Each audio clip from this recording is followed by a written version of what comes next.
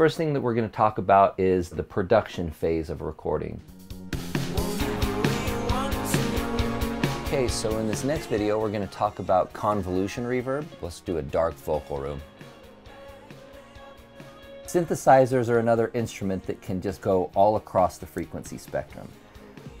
Basically, we're just boosting a small band of frequency right at the cutoff point, which you hear a lot in like filter sweeps and stuff like that if you hang out at the club. But you probably shouldn't be at the club, so just take my word for it. Mastering is kind of that elusive polish or professional shine that you hear on the radio or when you buy a song or two off of iTunes. Hey, this is Nate Pyfer with Musician's Toolkit, and we're going to do a series on the fundamentals of music production.